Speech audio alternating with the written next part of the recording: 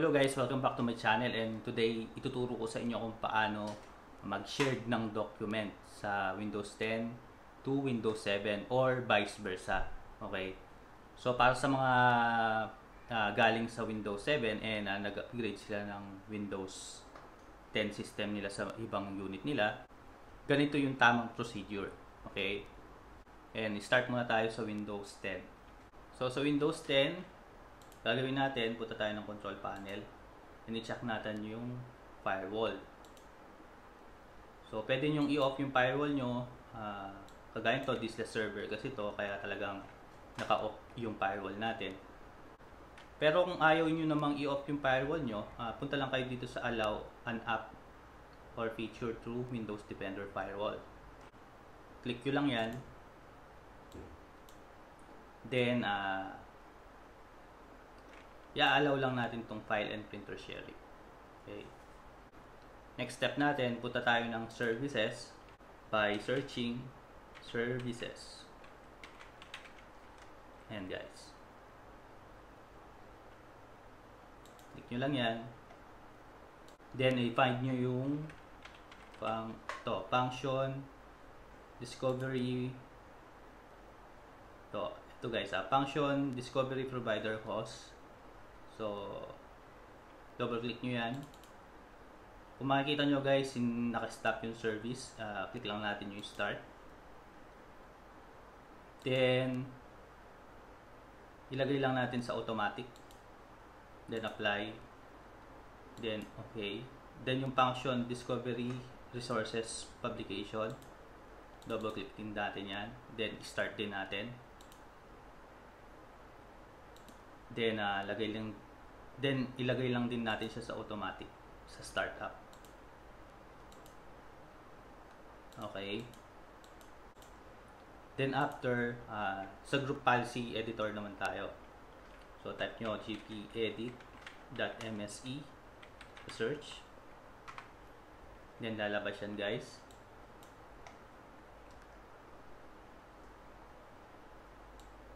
Then i-click nyo lang to guys yung administrative template under computer configuration. Then may lalabas dyan, i-click nyo yung network, then LAN workstation, then i-click nyo lang tong enable insecure logons. Double click nyo yan.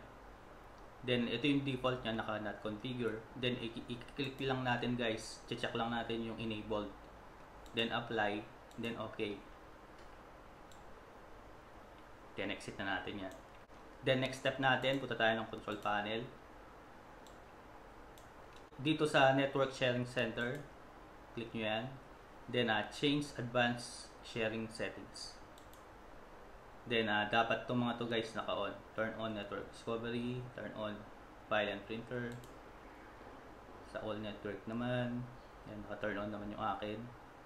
Then yung password protected sharing guys, i-turn off nyo yan. Then save changes.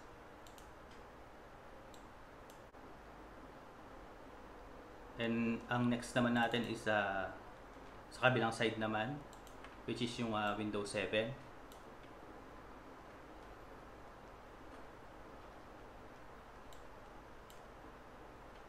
Dito yung client ko dito is Windows 7. So guys, ito pwede sa diskless and non-diskless or yung tinatawag nilang traditional setup. So sa Windows 7 naman tayo guys,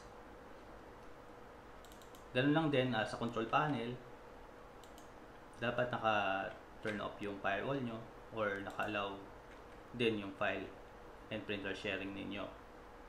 Then sa services, running na kagad yung dalawang function na yun guys sa Windows 7. Pero mas mainam pa rin na i-check ninyo kasi baka na-disable nyo yan. Okay. So kung makikita nyo guys, running sila kagad kahit naka-manual lang. Then sa control panel, dito sa network and sharing center, pupunta din tayo dito sa change advanced sharing settings. Then check natin kung naka-on yung mga yan. Scroll down. Then yung turn off password protected sharing, i-check natin yan. Then save changes.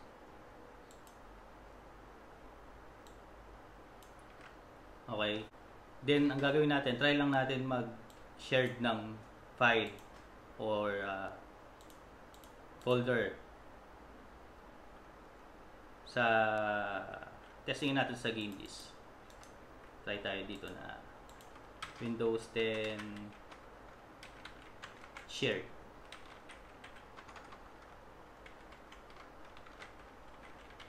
Then right click natin yan, properties, click nyo yung sharing tab, then share, click share, and click nyo guys yung everyone, then add, then click nyo tong arrow na to sa everyone, check nyo yung read and write, then share. Done. So naka-share na yung folder natin. Then pwede na natin i-check kung nakikita ba yung mga shared folder natin dito sa Windows 7 papuntang Windows 10. Okay, click nyo yung My Computer, then may makikita kayo dito na network. Ito yung Windows 10 ko na server. Double click nyo. So yan guys, nakita na. Ito yung ginawa natin na shared folder sa drive D, and na-access ko siya na maayos. And kung magta-transfer ako ng file, copy, paste, yan, successful naman yung pag-transfer ko ng file. Then check natin dito kung pumasok ba. Ito guys, pumasok naman sa server natin. I-try naman natin ngayon kung ma-access natin yung file ng Windows 7. So hindi na ako gumawa ng file doon. I-check na lang natin kung nakikita natin yung network niya. So dito sa this PC, makikita nyo yung network. Click nyo yung network. And eto, nakikita yung PC2. So click lang natin yung PC2. Click natin tong user. So yan guys, nakikita naman yung mga file na naka-share. So documents, ayan, nakikita yung my documents ng PC2 natin. So yun lang guys, yung gagawin nyo para maging successful yung file sharing ninyo from Windows 10 to Windows 7 or vice versa. Or pwede rin to guys sa Windows Server 2019. Okay?